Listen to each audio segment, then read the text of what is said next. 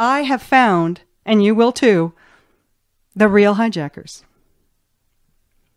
I found the real hijackers, some of which are still alive. I'm sure they didn't want to be found, and I'm pretty darn sure that the United States government didn't want them to be found. The captain on Flight 757 that supposedly hit the Pentagon worked in the Pentagon for 17 years. One of the things he did when he worked in the Pentagon was he created war games. One of the war games that he created, and you may see that people are denying this, but it's the truth. He wrote a war game of a scenario of a 757 aircraft commercial striking the Pentagon. And guess who supposedly was at the helm of Flight 77? That same guy.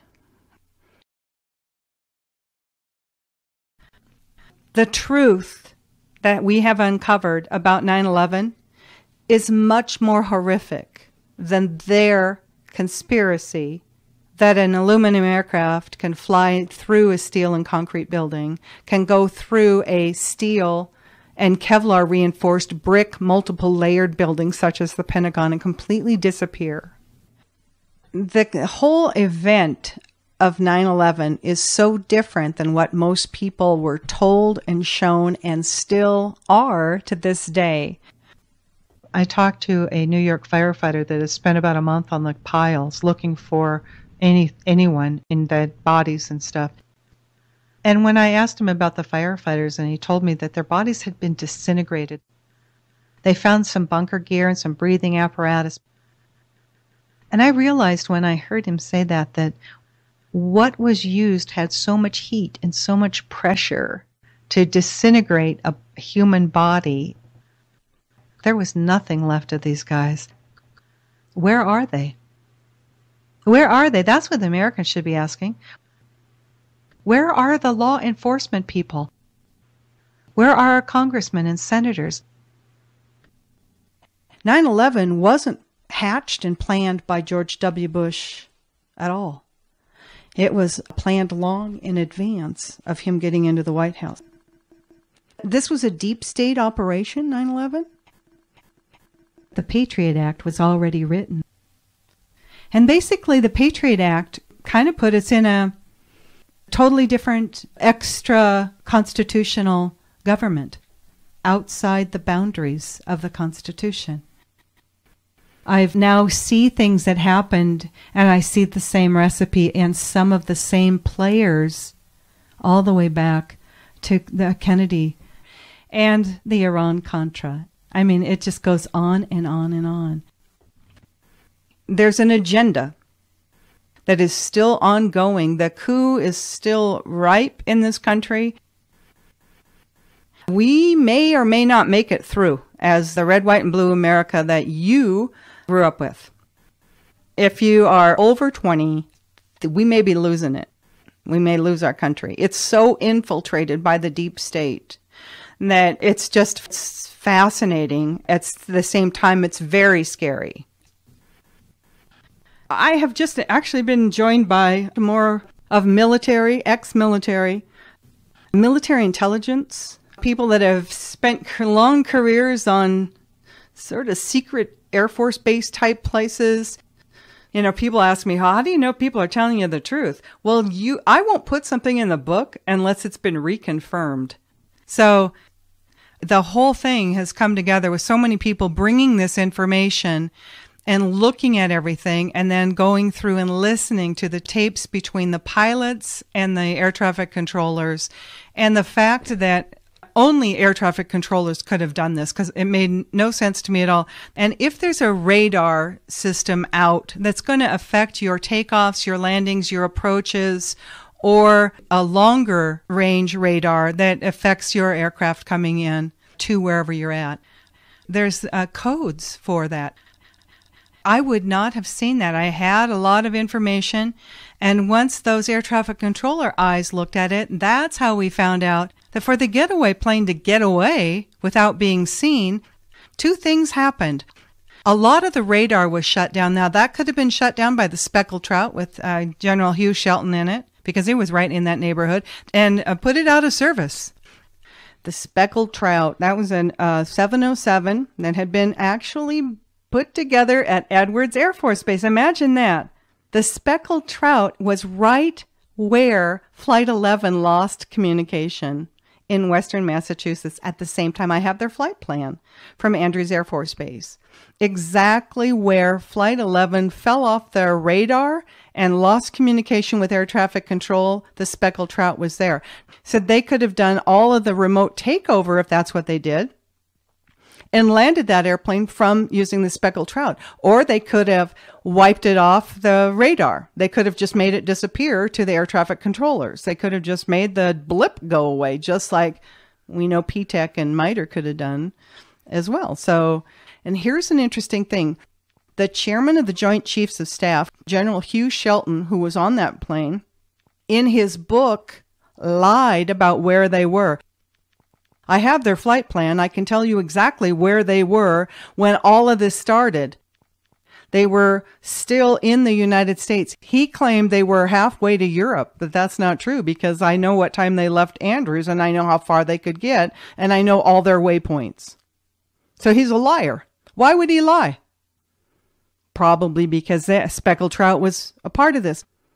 Because he claimed that they were over the center of the Atlantic circling all day. But then later on, he says, he flew over New York City coming home around noonish, right after the second tower had fallen. Well, let's say noon. But he didn't land, because I have his flight plan and his landing. He didn't land at Andrews until 4:40 in the afternoon. So the guy's a liar. Why would he be lying? Well, here's another thing that the speckled trout could do. They could have helped, and they did, the getaway plane not show up on radar and navigate its way across the Atlantic. Ask yourself, why did General Shelton lie about everything? Somebody that knew the phone numbers to the air traffic control towers and centers phoned in bomb threats. They phoned in fires. They phoned in all kinds of airplane coming crashing at you. These are not phone numbers that are open to the public. They weren't then, they still aren't. But somebody was calling all of this, and it was Erie, it was Niagara Falls, it was Pittsburgh and Chicago, and they evacuated their stations. So nobody was there to look to see the getaway plane on any radar, on primary or anything. And so looking at all of this, we can see when the radar went out of system, for instance, at Cape Cod, and it's a long distance radar out over the Atlantic. So it would have picked up all of Massachusetts. It was out of service the night before. I wonder why. So you see, there was all these things that were put into place. The question is, who made those phone calls to all of those very private numbers? It has to be an insider to do that. And the fact that we've even uncovered a getaway plane, and how did they get away? Well, because there was a speckled trout that was able to knock out all of the northeast sector of radar that wasn't already knocked out that night before. And how do we know this? Because it's in the daily logs in the FOIA data from the air traffic control centers. And so when air traffic control specialists joined me, let's just say that the long distance radar out of Cape Cod is out, which it was that day. Well, then if you're, flying past it, they're not going to pick you up on radar. So we found a 757 getaway plane. And how did we find that plane? Because one of the air traffic controllers had actually dealt with it when it was leaving Mojave Boneyard and flying VFR, which commercial planes can't do legally. Visual flight rules. Leaving Mojave Boneyard and flying through a restricted space just south of Edwards Air Force Base, and was in a near miss with a Continental 737. How do we know this? Because the air traffic controllers that were involved in that contacted me. Now, they also started watching that 757, and it looked like a U.S. Air aircraft. But they also knew that that particular 757 had a fuel bladder put into it so that it could fly pretty much anywhere in the world if it wanted to. Exactly. With an additional fuel bladder added to that aircraft, it gave it mileage, big time. It could have gone all the way to Tel Aviv. No doubt. How do we know that? Because we've talked to the person that helped put the fuel bladder in that aircraft. But that same air traffic controller also told me about a large Russian cargo plane for several months prior to 9/11 was coming in to land at Mojave. It was unloading gold into an old ammo bunker. One of these air traffic controllers went with a camera, and he opened this thing up, and all the lights inside the airplane, it was just pallets of gold. And so it was stored there, and then the CIA put up anti-personnel devices, cameras, and the like, all around these bunkers. So people want to know, how come those vaults underneath the Twin Towers were empty of their gold? Well, that had been going on for quite some time. I actually had family members of crew members talk long conversations with me about crew members, both flight attendants and cockpit crew, where they were offered a job or had been working off and on with the Central Intelligence Agency. They happened to have also been involved on the 4 planes around 9/11. So that meant either the captain was in on this or the co-pilot was in on it, because you have to steer that aircraft on the ground from the captain's seat. Your research, your deep dives into these people have indicated that in fact they were employed by the CIA, and that their families were employed by the CIA, their fathers, their mothers, and the history of some of these people is absolutely incredible.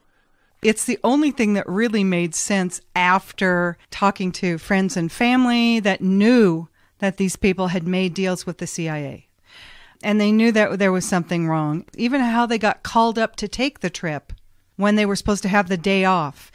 Well, one of the things you said is that as your research continued to evolve and develop over the years, that, you maybe have moved a little bit away from that flight termination system being used. But, it's possible that even if you had people on board the plane that were involved in hijacking, that they could have used the flight termination system in conjunction with them for 2 reasons. One, to guarantee that they were going to go through with what it was they'd promised to do. And 2, to keep the communications at a minimum or non-existent. So, that's possible. Yeah. I thought the planes had landed there remotely at first, but now I know better. First, I thought that's what they did because I couldn't believe anything else. So let me get this straight. So what you're saying is the first officer in the right seat can't control the airplane on the ground. It has to be done by the captain? Yep, from the captain's seat. So even though they take turns landing airplanes and whatnot, the captain always is the guy that's steering it into the hangar. That's right. But at first, I originally thought that they'd been remotely taken over. But as I kept going and researching and then getting all of the Freedom of Information Act data, then I started to see a whole different window opened up. A whole different dimension opened up, really. The whole thing just changed. Had I not spoken with an adult child of one of the crew members about his father admitting to him that he'd been offered a job with the CIA, and if he accepted it, it meant that he could never see his children again. Well, that father happened to be a black belt in multiple martial arts. As a flight attendant, he could have and would have taken the hijackers out, but there were no hijackers on the plane. So a lot of people were questioning, well, how could they have done this with the crew? How did they get involved? When were they called up for this? 20 of the 25 flight attendants were last minute. That's unheard of. This is all 4 aircraft. All of the pilots were last minute or late schedule changes somewhere around the 10th of September. It seems like the decision to go on this whole event was made the afternoon of September 10th. Some people were removed from their trips. Airline people know darn good and well that a senior captain, like what we were dealing with on all 4 of the 9/11 planes, a senior captain who bids to have their days off and bids to fly certain trips, they don't get a phone call from the company that says, oh, you got to fly on your day off, and there's nothing you can do about it. Because when you have seniority, there's always somebody below you that can do it, and that's what would have happened. Even though you retire from the airline, you're still in the airline family. And so it's kind of a family unit, and it truly is very difficult. This is the pill that you can't swallow if you're in the industry, that somebody would do this. That's actually a crew member, pilot or flight attendant. I've found information that connects nearly every last-minute crew member to the military, to the CIA, and to the FBI. One of the pilots I found, he was Civil Air Patrol. That's really not military, but it is the CIA's Air Force. So both of his parents were career Central Intelligence Agency workers. One of the things that was also really weird is I uncovered, and this was one of the United pilots, I believe. The pilots were leaving on a 2-day trip. They were going to the West Coast and coming back. And this was obviously September 11th and 12th. And he made a phone call from the cockpit. Now, pilots come into the cockpit. They don't pretty much have much time. They don't usually have time. It's very uncommon that they would phone home because they just left home. And they knew they were leaving home, right? The day before. But one of the pilots called his wife and gave her lengthy instructions on how to winterize their outdoor swimming pool, which is a very odd thing to do for numerous reasons. They get into the cockpit with just enough time to do their safety check. They really don't have much time for, fiddle farting around up there. They don't usually do stuff like that. As a matter of fact, his wife even said how unusual it was, but she thought it was so odd. And isn't it just like he knew he was never coming home? None of the flight attendants did what we were trained, and it never made sense to me until I had a very long conversation with a family member of one of the flight attendants who indeed had made a deal with the Central Intelligence Agency to be a part of this. Now, I don't know what the Central Intelligence explained to them. I don't know if they were told they were on a drill, if they were, I have no idea. One of the flight attendants for United had told her a military father that she was in a special terrorist training at United for the weeks leading up to 9/11. And there was no terrorist training. There was just your yearly recertification thing. We didn't use the terminology terrorism or terrorist. It was always a hijacker. Always. Now, somebody asked me a question about, well, if I talked about the crew members that did this, if they're still alive, they could be killed. Ask me if I care.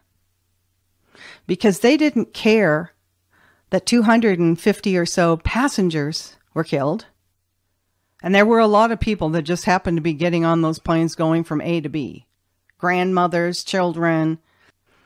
The one thing there wasn't were pass-riding flight attendants. They were all denied passage, said the planes were weight restricted, and you don't weight restrict an airplane that isn't completely full. But they didn't want any real flight attendants that weren't a part of the game. That's why they were denied boarding. And it happened a lot, and a lot of them have contacted me. Some of them even have the real passenger manifest still. The people that worked at the airlines, when they found out that it was a United plane or an American plane, well, at that time we had these dot matrix printers for our, what they call passenger manifests. They went right to a computer, hit 3 or 4 buttons, and printed those out. And as much as the FBI tried to deny them leaving the airport, they did. So there are no Arab names on the real passenger manifests. If there weren't any Arab hijackers on board, who was doing this? How did this happen? If the crew members were involved in a faked hijacking, then why didn't they follow protocol? Well, here's why.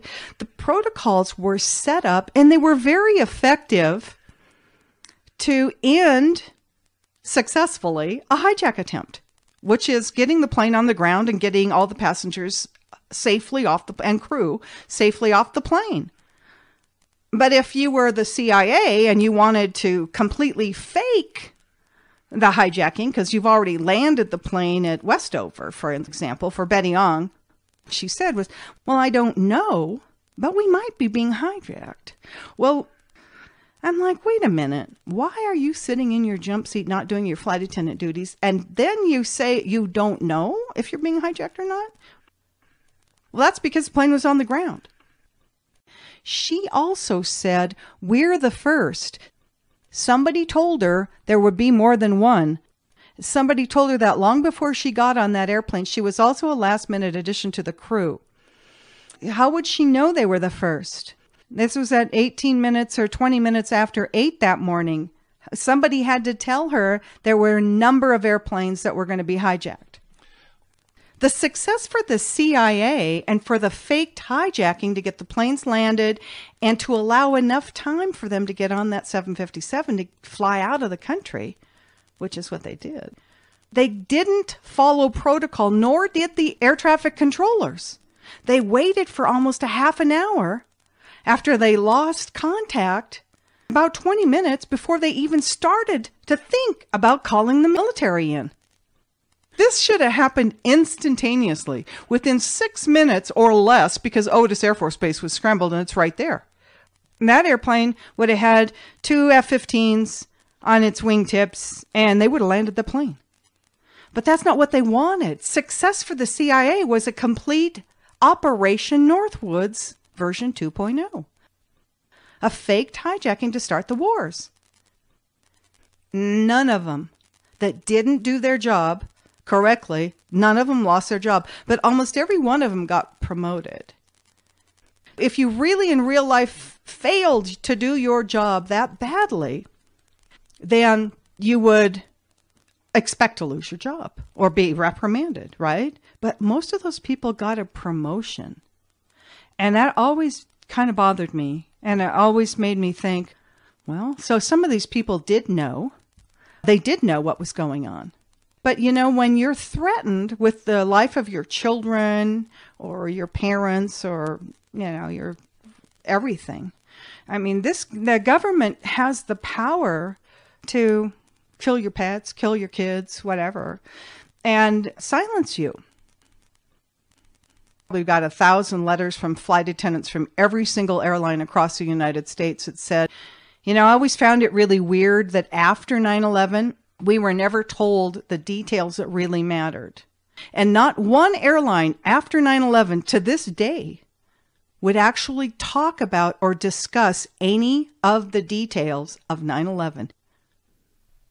When we started to dig into each and every crew member and each and every passenger, craziest stuff came up. I found the real hijackers, some of which are still alive. I'm sure they didn't want to be found, and I'm pretty darn sure that the United States government didn't want them to be found. The captain on Flight 757 that supposedly hit the Pentagon worked in the Pentagon for 17 years. One of the things he did when he worked in the Pentagon was he created war games. One of the war games that he created, and you may see that people are denying this, but it's the truth.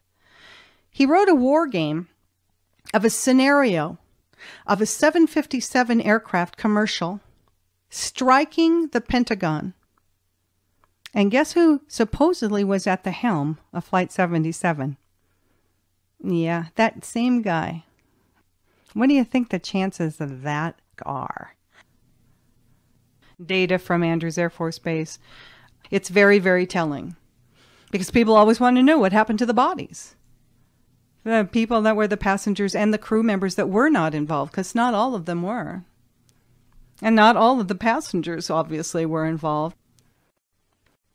I was actually working with a guy who had spent many years as an air traffic controller on a military base and knew exactly what we were looking at. And we found 3 DC-9 medevac aircraft. Those are only used for the military to transport wounded soldiers or dead bodies.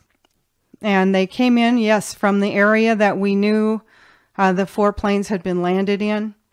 It's around 9 o'clock on the night of 9/11.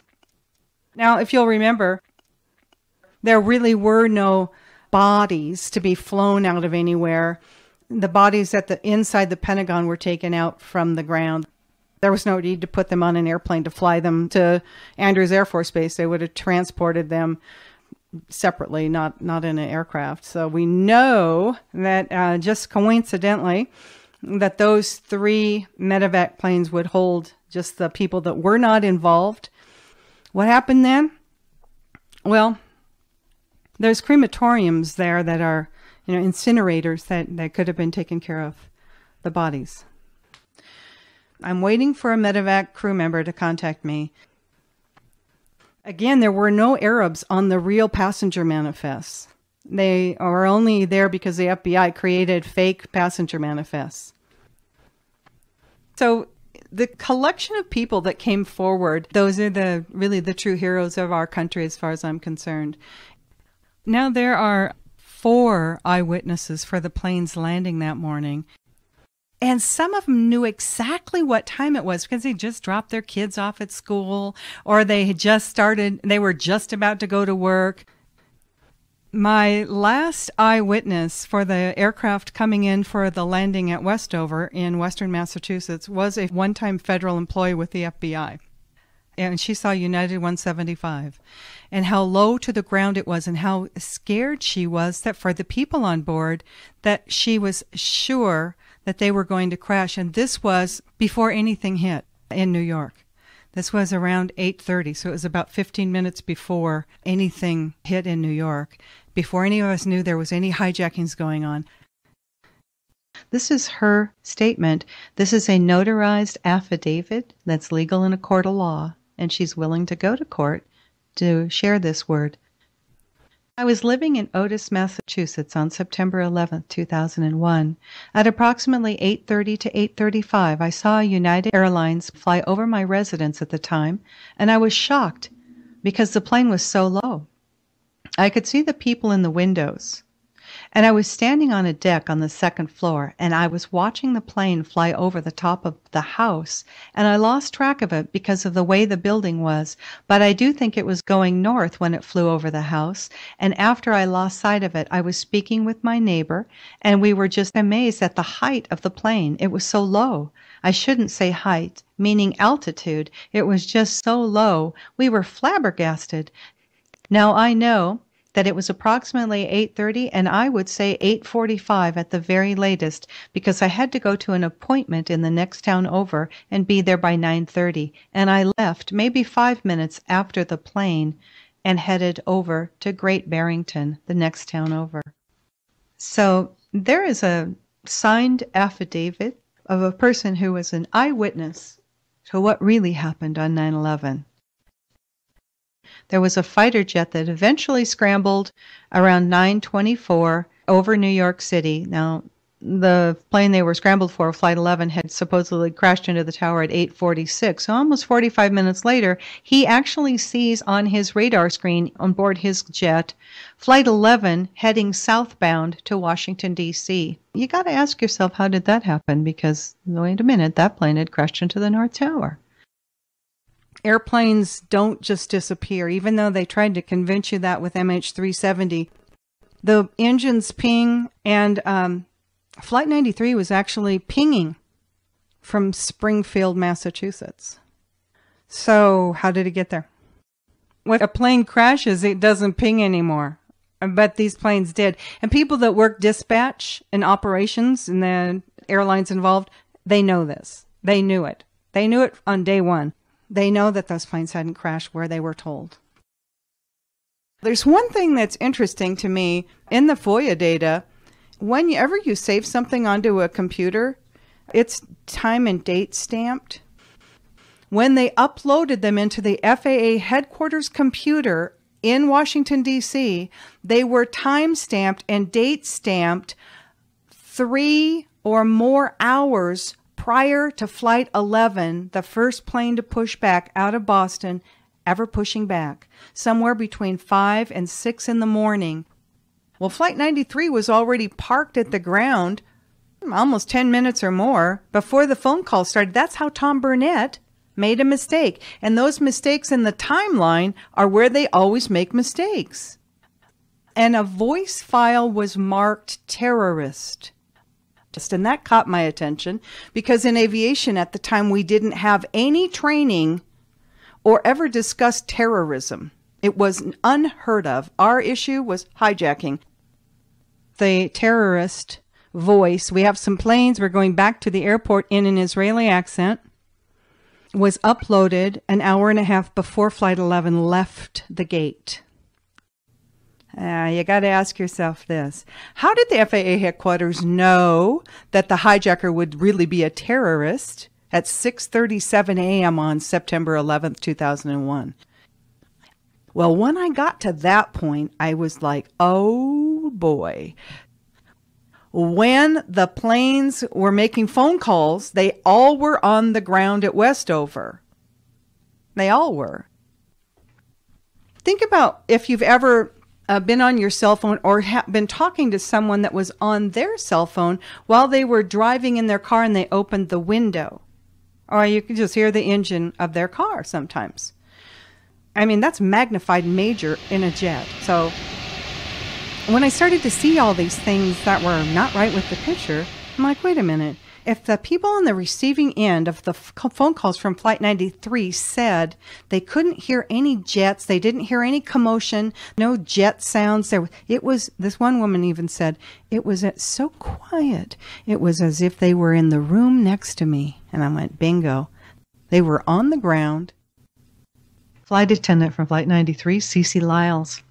She was a police officer for 6 years before she started to be a flight attendant. She'd been flying for about a year. She called her husband and she left a very, very sad goodbye message to her husband on their home recorder. Again, this is something a flight attendant would do under duress. She did not hang up the phone. She handed the receiver to someone, it sounds like a woman, and according to most voice specialists that have heard this, the woman's voice says to her, "You did great." And no one would be telling a flight attendant that. Now keep in mind, at the time, according to the government documents, that airplane she was on and the woman sitting next to her saying, "You did great," was coming out of the sky 6,000 to 10,000 feet per minute at a 40-plus degree angle and quite possibly upside down, according to the National Transportation Safety Board. And that was one of their first mistakes, claiming that all of these people called using cell phones. Here's something else to keep in mind. If the hijackers, as official government story went, were on all four of those planes, and they took those planes, two of them into the Twin Towers, one into the Pentagon and one into Shanksville, those hijackers would have never allowed anybody to make phone calls. And they'd have just done what they did because that was the most important thing for them, so to speak. And we wouldn't have known a thing about 9/11 other than the fact that these planes crashed. Because without the phone calls, and lots of phone calls, particularly from Flight 93, which were, all heart-wrenching and emotion-grabbing kinds of things, we wouldn't have known. And they needed to have it known. They needed to have the world know what it was that they were trying to pull off. Well, one of the other things you were telling me the other day that you found is that the reservation agent that she called kept putting words in her mouth. If she was in a court of law, you would say, "Objection, Your Honor, leading the witness." And I think I've always known that she was doing that, but I didn't know why. And you found out why. If you've made it this far, you need to know this. The reservation agent at American Airlines that Betty Ong was talking to had about a year or so, give or take a month or two, seniority as a reservation agent with American Airlines. And before that, she lived in Japan for 12 years and was an employee of the Department of Defense. Uh-oh. What does that tell you? Now we know why she was putting words in Betty Ong's mouth. Betty Ong never said there were 3, 4, or 5 hijackers or terrorists on the plane. She never said that. But this agent that she's talking to keeps filling in. I had an American Airlines flight attendant contact me questioning, how did this agent know to say this? Because Betty never told her this. What are the chances that Betty Ong would call out to a reservations office? First off, no flight attendant would do that. Second off, that she would connect with a DOD employee, the Department of Defense, for those of you who aren't into the acronyms, which is the Pentagon.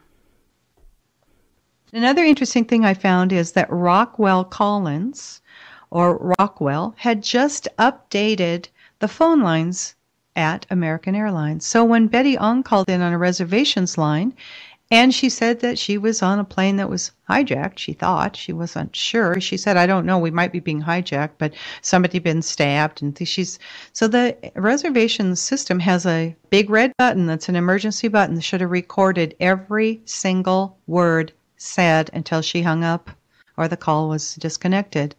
That phone system had just recently been updated by Rockwell, and it was updated to the point where only 4 minutes of her phone call was recorded.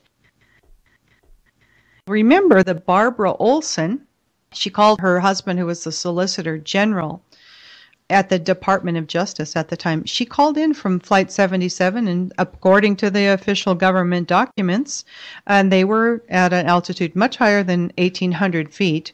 First he said, and he lied, I have to say. He just lied. He said she tried to call collect from her cell phone. She called 2 times, 3 times, 4 times, and that story changes all the time. And then he said that she called from an airphone, the kind that the airplane had. And as of January 31st, 2001, American Airlines 757, which she supposedly was on, didn't have an activated airphone. So she had to have called from a cell, somebody's cell. She couldn't call collect from a cell. That's impossible. So not only does it look like he's a liar, but he's saying that she called from a cell phone. So I knew that's not true. It's just not possible. I did look into Barbara Olson. After the Methodical Illusion came out, I kept looking into all of these people and the things that I found. And so the word coincidence, I don't use it anymore. And I'll tell you why. Barbara Olson, she grew up in Texas. After a couple years of college, she went to Hollywood, and she went to work for Stacy Keach Productions at HBO. Now, if you know anything about Hollywood, HBO, I might as well say CIA. She worked there for a decade, and it's impossible to find what she did. She could have been acting. She could have been taking acting lessons. She could have been doing commercials. We don't know what she was doing. She went to Yeshiva Law School. I believe it's in New York. It's a Jewish school. Graduated from there and went right into the top of the pig pile in Washington, D.C. She joined a law firm called Wilmer, Cutler, and Pickering. Another interesting partner in the law firm that Barbara Olson worked at was Jamie Gorelick. She was a member of the 9/11 Commission. But lo and behold, if the former FBI director Robert Mueller, who was the director, and he also was one of the lawyers in Wilmer, Cutler, and Pickering alongside of Barbara Olson. I'm seeing things that are way beyond coincidence, but then I look to see who some of their clients are at Wilmer, Cutler, and Pickering. Now, remember the guy I was telling you about, 9B, the guy who was the trained assassin? Well, he had a company called Akamai Technologies, and it's a communications company, internet and phone and stuff. And lo and behold, if the client list doesn't start out in alphabetical order with Akamai Technologies, the company that was owned by the passenger sitting on Flight 11 in 9B, the highly trained assassin, and the Sayeret Matkal Special Operations Agent from the Israeli Defense Forces, Daniel Lewin. His company is Akamai Technologies. The second company that's the client of Barbara Olson's law firm that she went to work for is another Israeli company called Amdocs.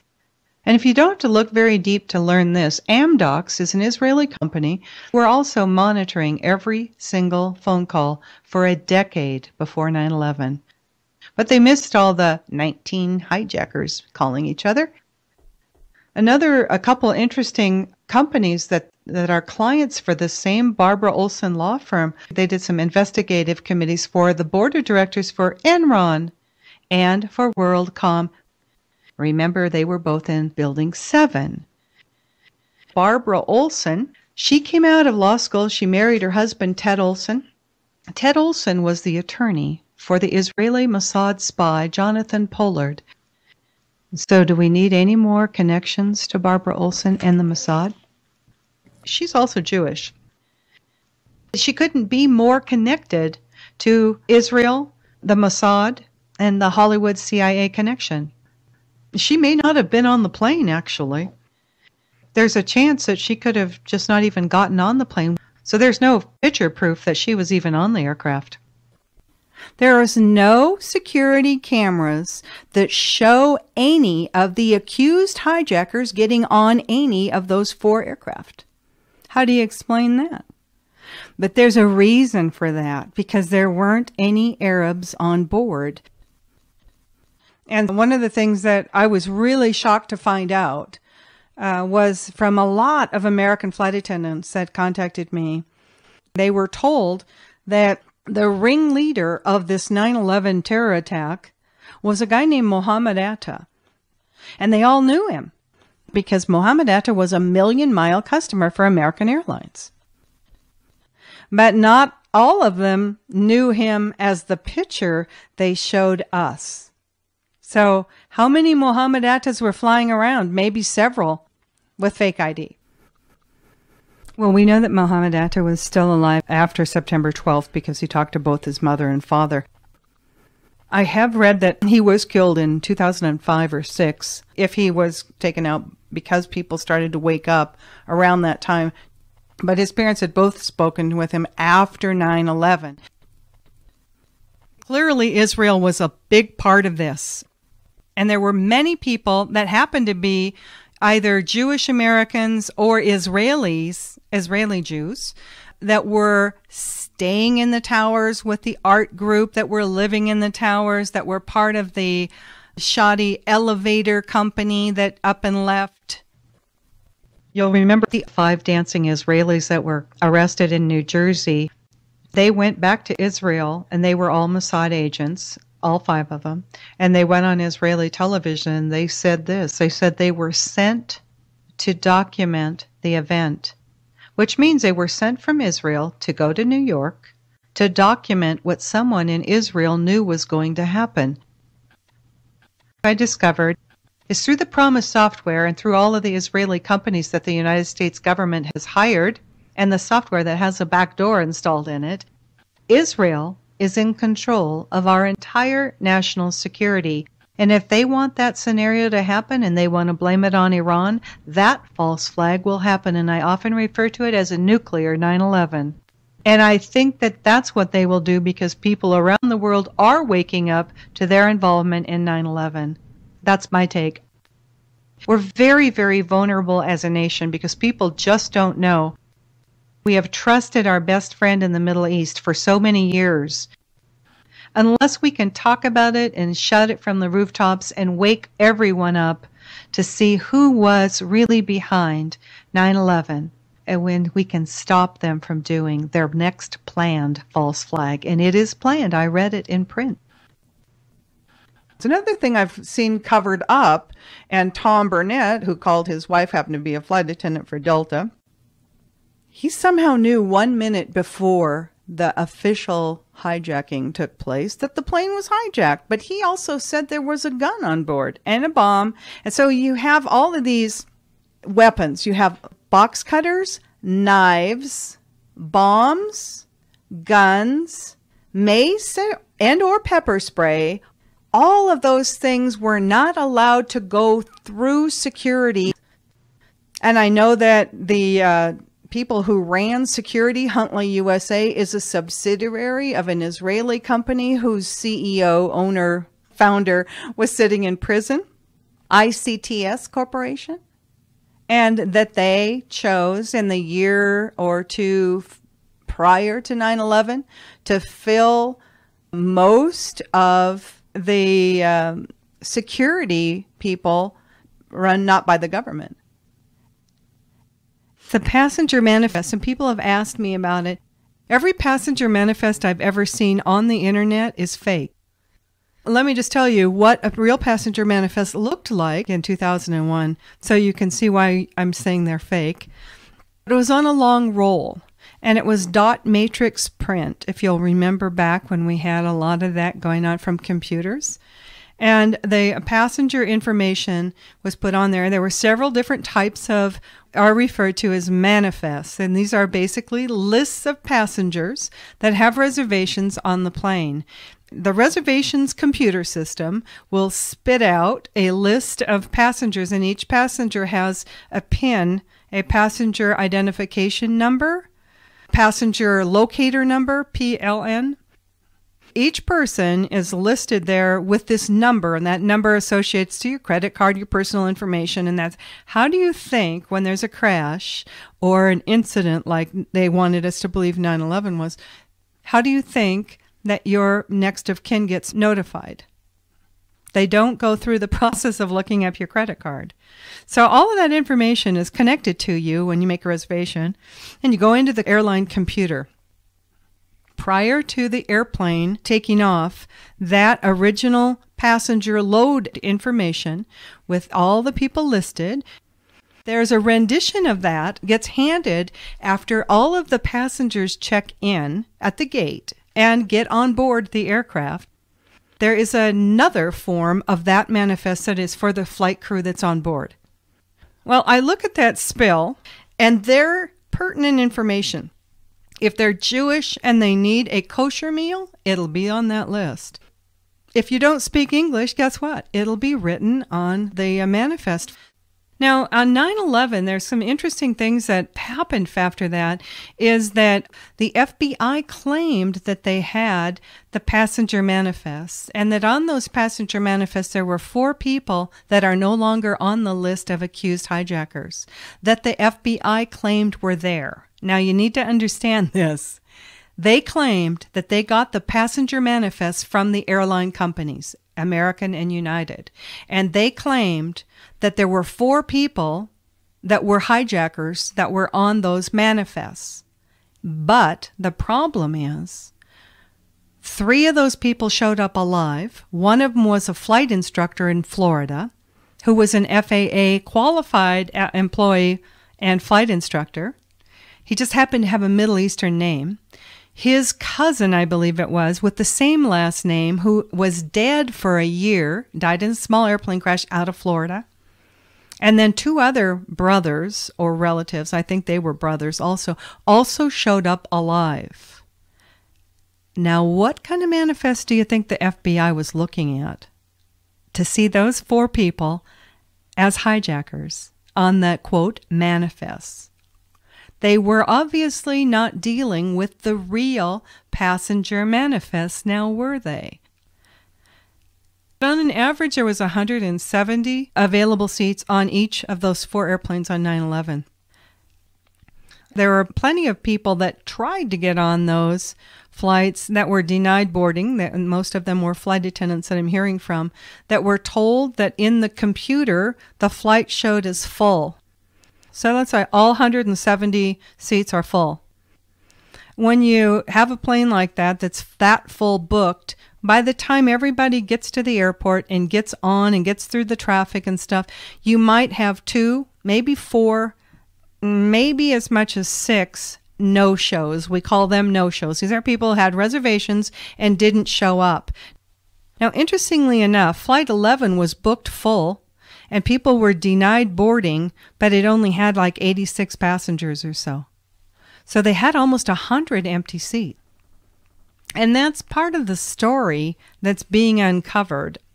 How is it that the Federal Bureau of Investigation, who claimed they got in their hot little hands in the hours after 9/11 happened, the passenger manifest And 4 people that were not part of the hijacking group were listed.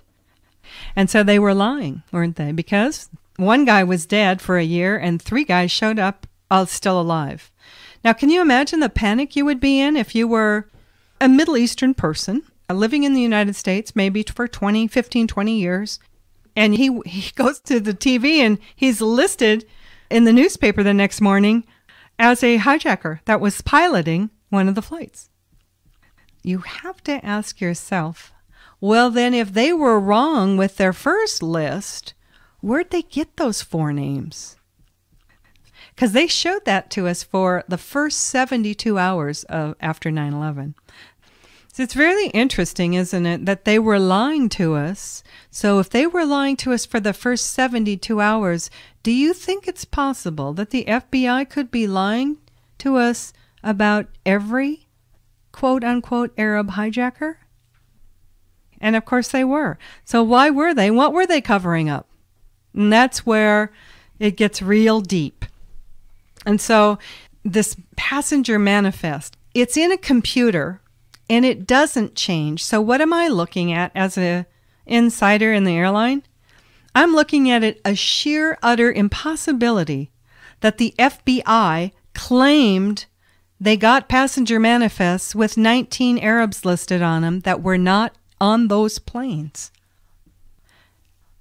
I'm thinking if you were a flight attendant and you were not in on this charade, the faked hijacking, you would be mind blown to find 100 empty seats on a booked flight that was booked full. But now we know why all of the flights were booked full. And even though the passengers did not show up for those flights, the flight attendants who were trying to fly on a non-rev ticket to go to Los Angeles, were denied boarding because of weight restriction. Weight restriction happens very rarely on a jumbo jet. And it would only happen if all the passengers showed up and filled every seat and there was massive amount of fuel and cargo on board. And I think I've been contacted from a flight attendant that tried to fly that day on one of those 4 flights, on all of the flights. Normally, the chain of command is that the NTSB, the National Transportation Safety Board, and then the FAA, Federal Aviation Administration, get the data from a crash or incident or anything that happens. It doesn't go to the FBI immediately, ever, except on 9/11. And the FBI ran immediately to not just the people that accepted phone calls to grab their caller ID that said Tom's cell, but they went immediately to all the air traffic control centers and towers and pulled the tapes. Some of them got destroyed. Now you have to ask yourself why, when the normal procedure is them to get it 3rd or 4th hand down the line, why did all protocol get broken that day? Well, because they were covering it up. And this includes Robert Mueller especially. Robert Mueller is the guy who ordered all the 85 plus security cameras that show clearly a missile hitting the Pentagon. And you can't see them. But it wasn't just that. It was also the fact that he ordered the confiscation of all of the phone recorders and all of the voice recorders that people had in their homes that indicated that they'd been called by their spouse or whomever on a cell phone. Yeah. You know, he ordered the confiscation of that. And do we know where those things are? No. No. Everything is sealed, and it's probably all been destroyed now. Every single solitary part goes into the parts book that Boeing refuses to make public on those 4 Boeing aircraft. Every coffee maker, every coffee warmer, every galley door, every part of that airplane, every nut and bolt of that airplane, every working part is stamped with the serial number that goes into the book for that airplane. And that information has never been made public because most likely those 4 airplanes were turned into military tankers by Dov Zakheim, that was the comptroller of the Pentagon. Later on, they came out and claimed that they found a black box. But here's the problem. The Pentagon black box was made by a company that wasn't even making black boxes at the time the airplane that was supposedly crashed into the Pentagon. The FBI really has been covering up everything about 9/11. There was a person who has contacted me that had business in D.C. at a hotel just across the street from the Pentagon, and actually was very familiar with some of the security system around Pentagon. And when I first talked with him, he reassured that there was no 757 crash there. He was standing on the lawn. He did help some people that were injured on the inside when the missile hit. And he called his boss, drove home because he couldn't fly. And several days later, his boss called him and they sent the corporate jet down to pick him up. He needed to come to the headquarters office. And when he got there, there were some what we call men in black waiting for him. And they brought him into a conference room, closed the doors, and it was just the men in black with this one guy. And all they knew was he had been at the Pentagon on 9/11. And so they show him a high-definition, high-quality video of a missile hitting the Pentagon and turned to him and said, "Now, is this what you saw? Is this what you saw?" And he said, "Well, I never said to anybody I saw any aircraft. I saw an explosion." And so his boss misrepresented his story to the government, and they brought the men in black in. And then instead of interviewing him and asking him what he thought he saw or what he had seen that day hit the Pentagon, they showed him the video of the missile hitting the Pentagon. Now, this guy's involved with cameras and stuff like that, so he recognized the super high quality photograph or video he was looking at, and there was no doubt what it was that he was looking at. But they kind of made a mistake. I don't know how many other people they may have done that to, but it's really, really interesting because there is somebody else that I'm dealt with, and he was in military intelligence, that was at the Pentagon, not inside, but he worked inside, but was at the guard railing, standing right there, and saw an explosion, and there was no aircraft at all. I've had a lot of people that have come forward, and every one of them has told me the same thing. They were there, and there was no aircraft there. So when there's no 757 that crashed into the Pentagon, what happened? Another interesting thing happened after Methodical Illusion came out. My publisher got a phone call from some people, and he and his wife had been somewhere on vacation, and they met a couple. He was a Navy man, and his wife had actually been in the Pentagon the morning of 9/11. He said, when my wife let her tell you her story, it was an hour or two, I'm not quite sure exactly, before anything hit in New York. She was at work at her office in the Pentagon, and her phone rang, and a voice she does not know to this day who it was said to her, "Get the hell out of the Pentagon and get out of there now," and hung up. She grabbed her purse and her belongings and got out of that building, and then the rest of the day unfolded. People knew in advance, and for some reason, whoever made that phone call to her didn't want her to be killed. She doesn't know who that was, but it does tell us that people knew in advance.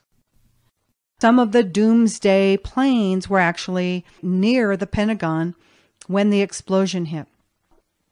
So what else is the government lying about? When I found the fact that these E-4Bs were on this radar strip, well, what else are they lying about? One of the things that I noticed about the truth movement, there isn't a single group that isn't completely infiltrated by Central Intelligence or Mossad or both. Not a single group.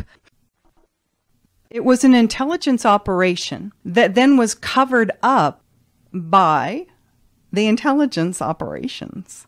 So in this case, in 9/11, most of the cover-up was done by the FBI. And it was so different than what they told you through the CIA-controlled Mockingbird media. Well, that's exactly the same point. I mean, what happened with regards to 9/11 and what you were told was completely different from what really happened. And we've brought that out many times.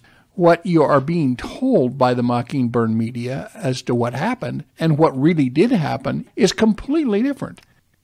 Some of the other things that the FBI did in 9/11 is they almost instantaneously showed up to the houses of people who received phone calls. You've heard the various phone calls that came off cell phones and, whatnot on the airplane, or at least they claim they came off cell phones. They called family members and they called, whoever, but they showed up at these people's houses and tried to convince them that they didn't hear what they heard. And that's the same thing that they did in Flight 800. They tried to convince the people that saw these missiles go up and hit this airplane and, alter it from the way it actually flew. They tried to convince them that what they saw and what they heard wasn't what they saw and what they heard. Mm-hmm. And it's just amazing that you would have a government entity whose purpose is to protect and to serve, so to speak, to cover up a crime. This is why I have always said that the FBI is the most corrupt organization in the history of the world. Not because they're inherently corrupt, but because they do whatever they're told. And if they're told to cover it up, they cover it up. And at the end, you're really angry. It makes you angry that they did this and how they did it and why they did it. The FBI is part of the deep state. The CIA, the intelligence operations, Mossad, all of them worked together. They were all behind 9/11. They weren't in it alone, but they had enough of their people in enough of our intelligence and the Pentagon. MI6 was involved. The CIA is working with other government intelligence agencies. I actually got contacted by somebody from GCHQ because I mentioned their involvement, and he reconfirmed what I had mentioned. Awfully surprised that you knew that those particular pilots were British pilots.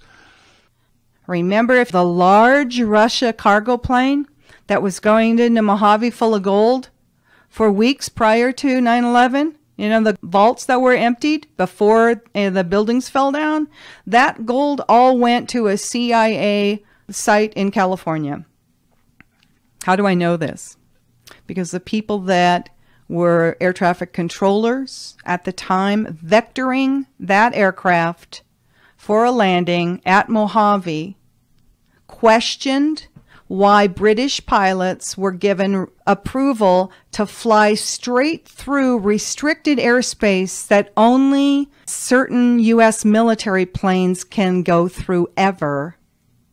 And so that got their attention. And several of them knew what was going on and started watching this plane and noticed that it was doing this every Saturday night.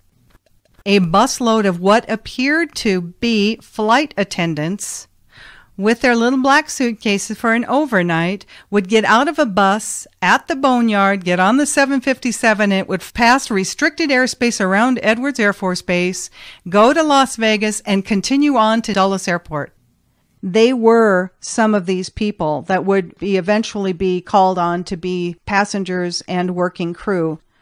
Now, most of the working crew, by the way, on Flight 11, there were 9 flight attendants. 7 of them were replaced and put on at the last minute. And more than 50% of the crew members on all the flights, more closer to 75% or higher.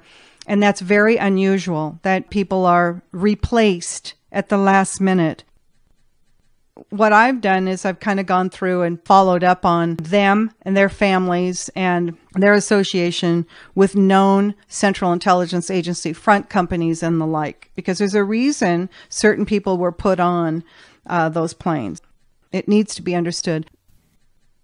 All of the intelligence agencies work together, and they work together to pull off a stunt like 9/11 and to cover it up.